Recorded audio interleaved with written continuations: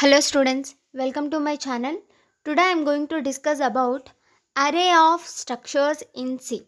So before that, the general form of structure declaration is, I already told that structure declaration, struct is a keyword, it is used to represent structure. Next, a tag name is used to represent name of the structure, and these are the members of structure. So data type member 1, data type member 2, data type member n. You can declare as many as members. Okay, so data type is used to represent the type of data, either int, char, float or double. Member is used to represent any valid name. Okay, so here struct is a keyword, tag name specifies the name of the structure, member 1, member 2, member 3 are the items that make up structure. Okay, so this is the syntax for declaring structure. Let's see the example. So here struct book. Struct is a keyword, book is a structure name, int pages. So here int is a data type, pages is the member. Okay, so for integer it occupies 4 bytes of data. Okay, next char author. Author is a variable name, that is member, and it occupies 30 bytes. Next, float price. Float is used to occupy 4 bytes. Okay, in this way, memory is allocated continuously. Okay, so this is the structure, declaration and syntax. Let's see array of structure. So what is array? Array is a collection of elements stored in a continuous memory location. So here array is used to store only similar types of data. That is, if you want to store numbers, you need to store all the numbers in the array. So, or if you want to store words, that is string, you need to store all the strings in memory locations. Okay, it does not allow different types of data in the memory locations, that is array. But what is structure? Here structure is used to store data continuously, but it accepts different types of data. You can store either numbers, either characters or strings or special symbols. Okay, so here the most common usage of structure in C programming is an array of structure. So array of structure is very important. So to declare an array of structure, first the structure must be defined and then an array variable of the type should be defined. So if you want to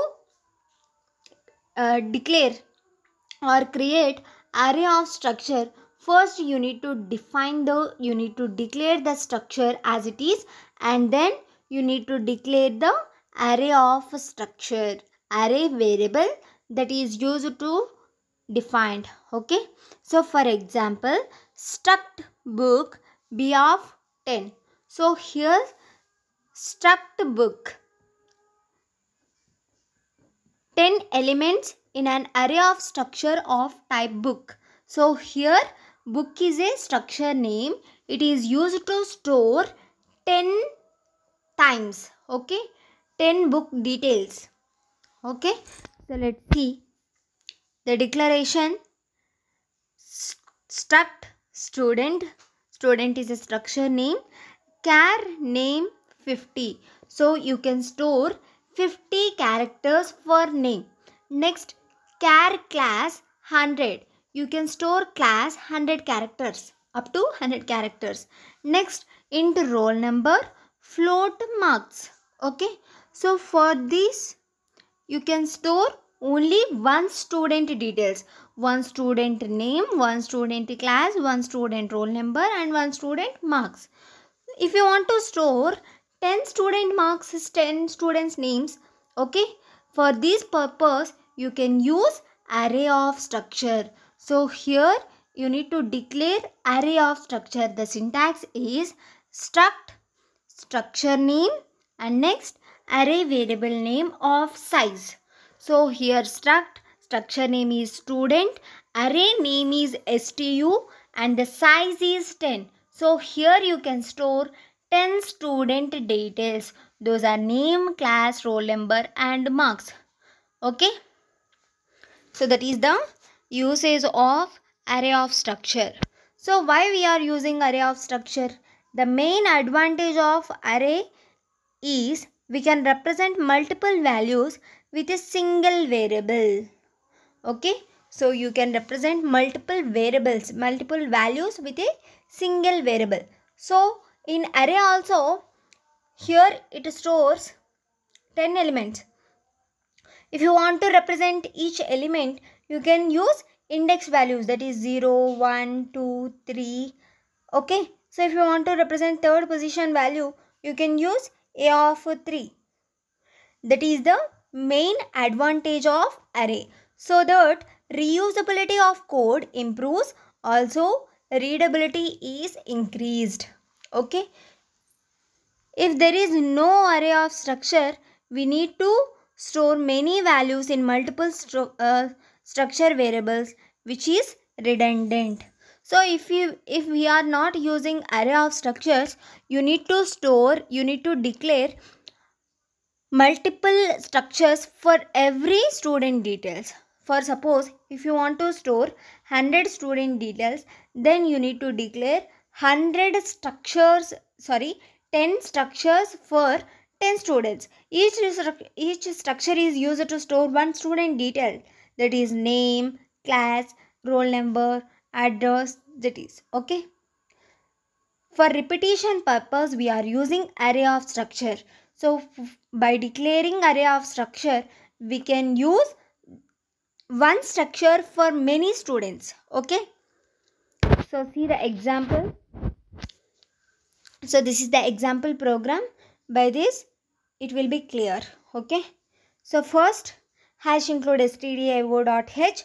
Next, we are declaring one structure, that is struct student char name. Okay, so 30 characters will be allocated, and next for roll number 4 integer values 4 bytes, and 4 bytes.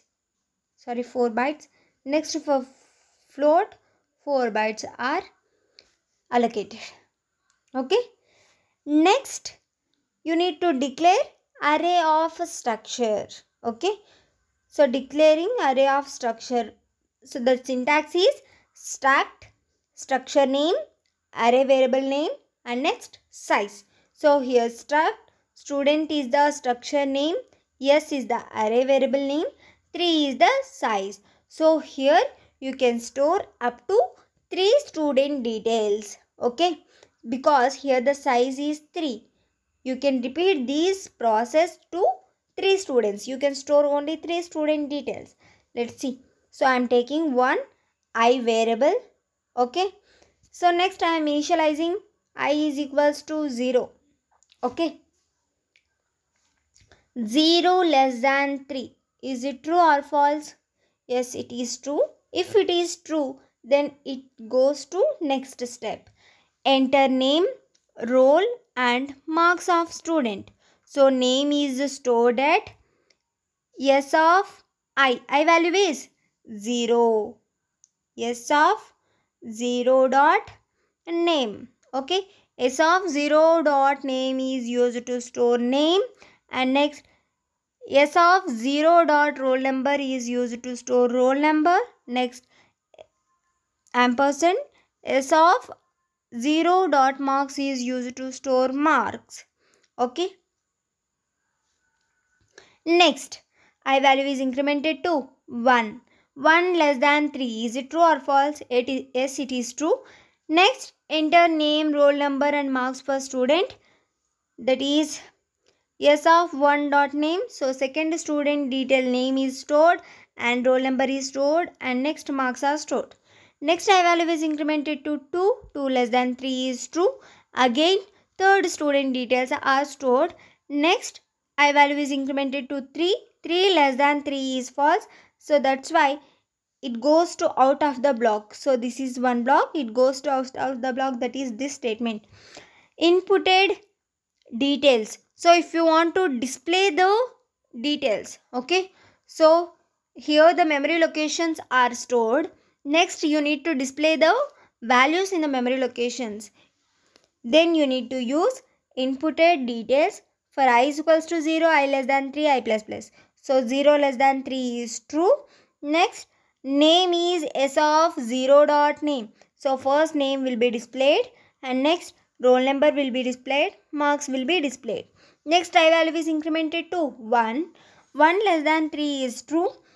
Next, s of 1 dot name, s of 1 dot roll number, s of 1 dot marks. Next, I value is incremented to 2. S of 2 dot name, S of 2 dot roll number, S of 2 dot marks. So in this way, 3 student details are stored and 3 student details are displayed. Okay. So this is the use of array of structure. By using array of structure, we can repeat the same structure to number of students. Okay. Many number of students. Okay. I hope it is clear. If you have any doubts regarding to this video, please comment me in the comment section. For more videos, please subscribe my channel. Thank you.